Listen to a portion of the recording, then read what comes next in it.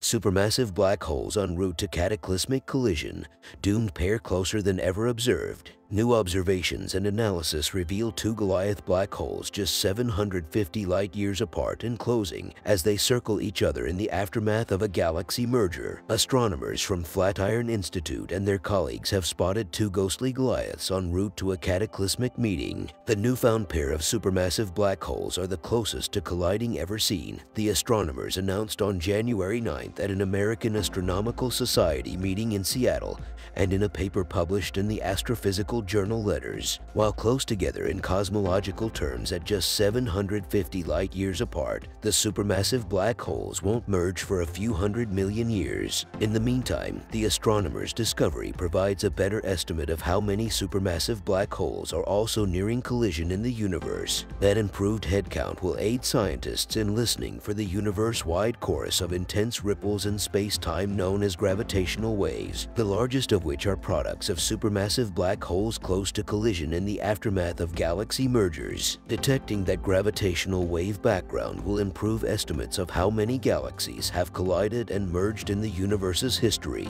The short distance between the newly discovered black holes is fairly close to the limit of what we can detect, which is why this is so exciting, says study co-author Chiara Mingarelli, an associate research scientist at the Flatiron Institute Center for Computational Astrophysics in New York City. Due to the small separation between the black holes, the astronomers could only differentiate between the two objects by combining many observations from 7 telescopes, including NASA's Hubble Space Telescope.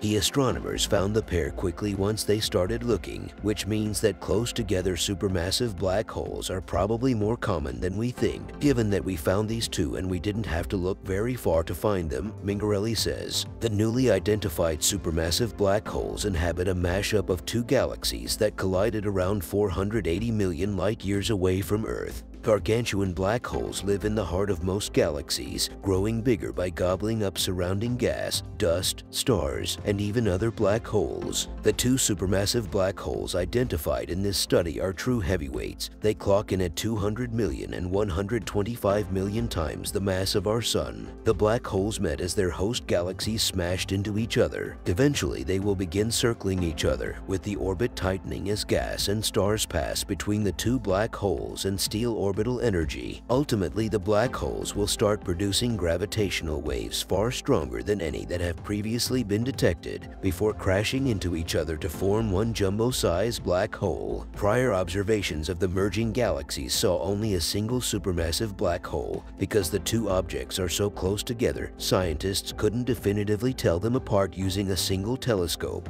The new survey, led by Michael J. Koss of Eureka Scientific in Oakland, California, combined 12 observations made on 7 telescopes on Earth and in orbit. Although no single observation was enough to confirm their existence, the combined data conclusively revealed 2 distinct black holes. It's important that with all these different images, you get the same story, that there are 2 black holes, says Mingarelli, when comparing this new multi-observation research with previous efforts. This is where other studies have fallen down in the past. When people followed them up, it turned out that there was just one black hole. Have many observations, all in agreement. She and Flatiron Institute visiting scientist Andrew Casey-Clyde used the new observations to estimate the universe's population of merging supermassive black holes, finding that it may be surprisingly high, Mingarelli says. They predict that an abundance of supermassive black hole pairs exist, generating a major amount of ultra-strong gravitational waves.